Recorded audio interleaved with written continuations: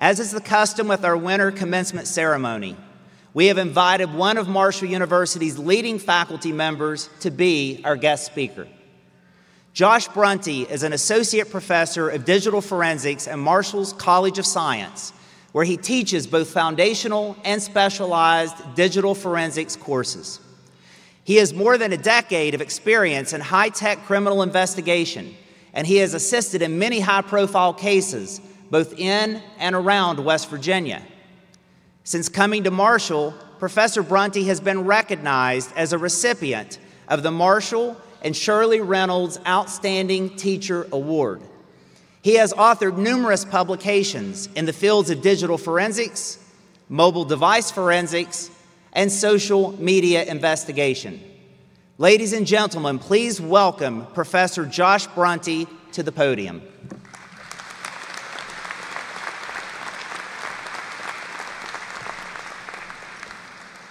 Wow.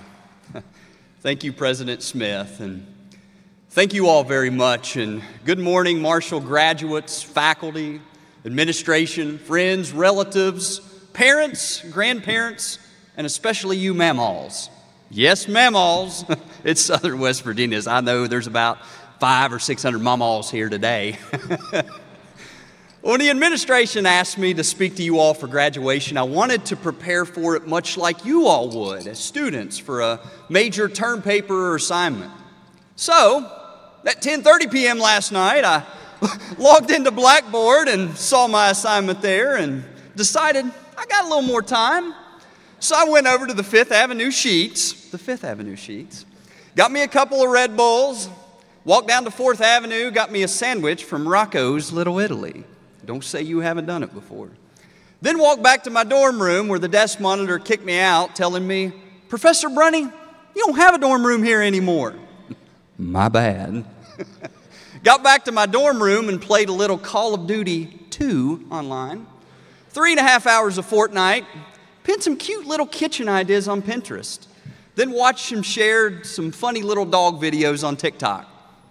Once I was confident I was ready to begin this speech, I sat down again, logged back into Blackboard, and then realized the assignment was overdue. After going back to TikTok and watching even more dog videos, I sat down and crafted an email to President and Provost explaining my mysterious illness, car problems, and the terrible traffic that I was stuck in on I-64 that prevented me from writing this speech. They still haven't answered me. Brad. So don't expect a lot out of this today because it's really a zero speech. There's some mammal up there that's like, "Man, I wish that professor would shut up. I just want to see my grandbaby graduate and go get something to eat here shortly." All jokes aside, if any of you all know me, you know I'm a person of stories, and I find it fitting to take the time today to tell you one. Like many of you all here today, I earned my bachelor's and master's degrees here at Marshall, and like many of you, I grew up right here in Southern West Virginia, in a little town due south of here called Salt Rock. And I'm sure we have some Salt Rockers here today, as a matter of fact. If you know anything about Salt Rock, it's a little blue-collar town full of the hardest working people you ever meet in this world.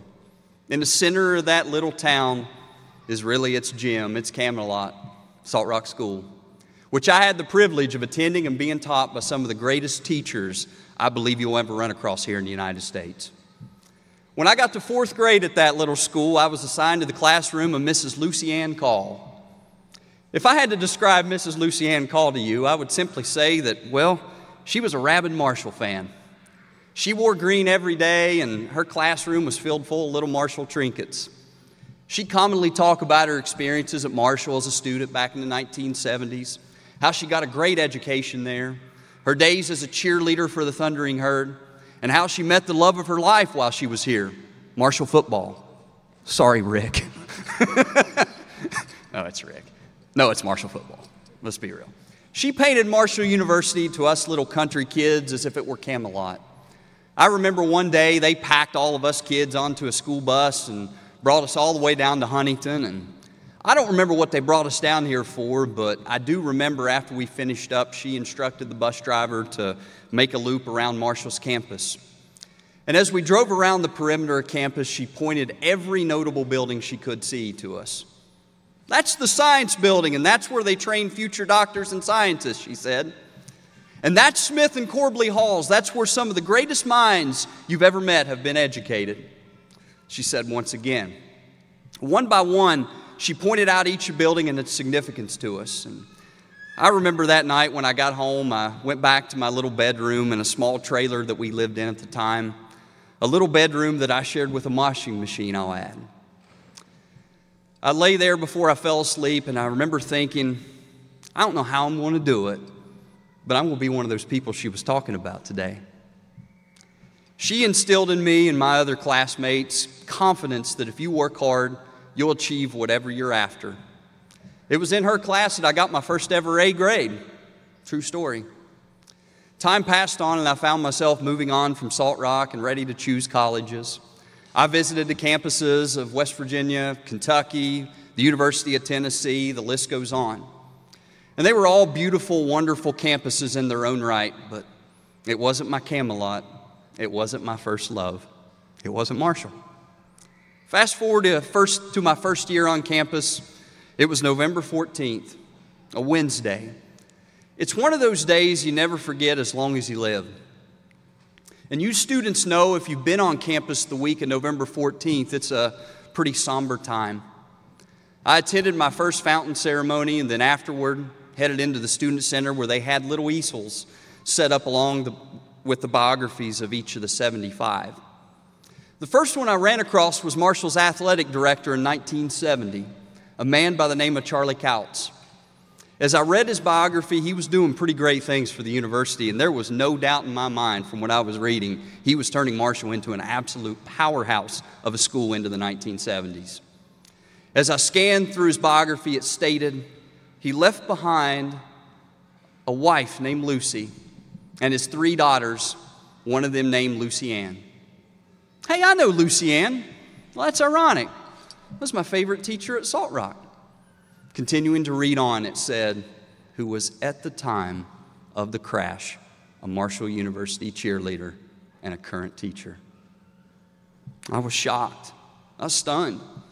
I remember going back to my room that night and feeling so much sadness, pain, and grief for my favorite Salt Rock teacher. How did I not know this? Why didn't she ever tell us that? Well, if you don't know Mrs. Lucy Ann Couts Call, you should know that she's all positive all the time. She knew that us kids weren't ready to process that, and so she did as she did for countless other little country kids. She poured happiness and knowledge, and man, she did a dang good job of it. I think me standing up here today is just a small testament of how good of a job she did with us. Marshall roots run deep, folks. I'm happy to say that she was able to make her way from her well-deserved retirement beach house down south to join us today. And I just want to simply recognize her and thank you for changing this little country kid's life and countless others. Where's she at? I want her to stand up.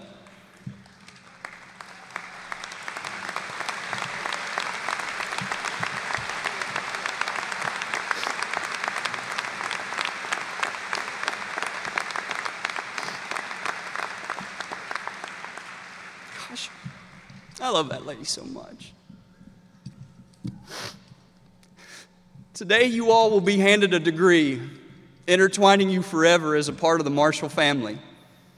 And like Mrs. Lucy Ann Couts Call and myself here, I can promise you that your life and career will have many, many, many, many, many bright yellow sunny days. But in the mix of those sunny days will be dark blue, gloomy days that will bring you sadness, test your patience, and outright break your heart. But if I can take wisdom from a Ziploc bag, you just know that yellow and blue make green. But not just any type of green, that loud, bright Kelly green that mixed with the block Marshall M will probably get you a notice and a "we are" or a "go herd," whether you be in LA, DC, or even South Bend, Indiana. Get used to it. It's who we are. It's obvious that the world hasn't been kind to you in your education these past couple of years. But I'm confident that each and every one of you will be stronger for it. And man, you're going to do great things in your life. And I'm sure that adversity and outright heartache will be thrown your way in the future. But just like this daughter of Marshall here, Mrs. Lucy Ann Couts Call, who experienced the worst tragedy during her college years that you could possibly imagine, keep on pouring positivity in people, because you never know what happens. Because you never know. That little country kid or that person you mentor right now might just be the graduation speaker speaking about you one of these days. Thank you all so much, and go Herd.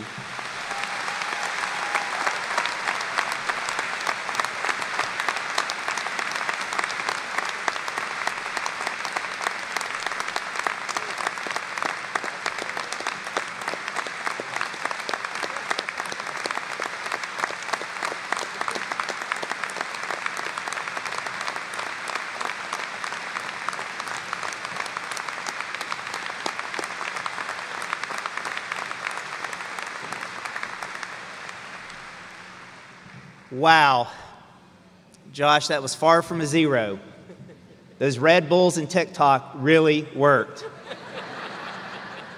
I don't know if anyone can see from where you're sitting, but not only does he bleed green, he wears green. Can you just put your foot up in the air there for a minute?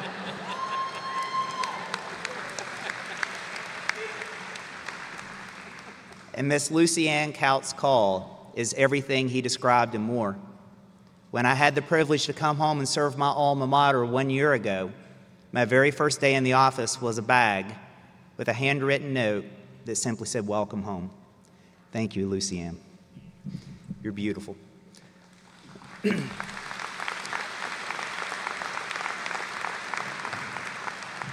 Josh, tears are contagious, buddy.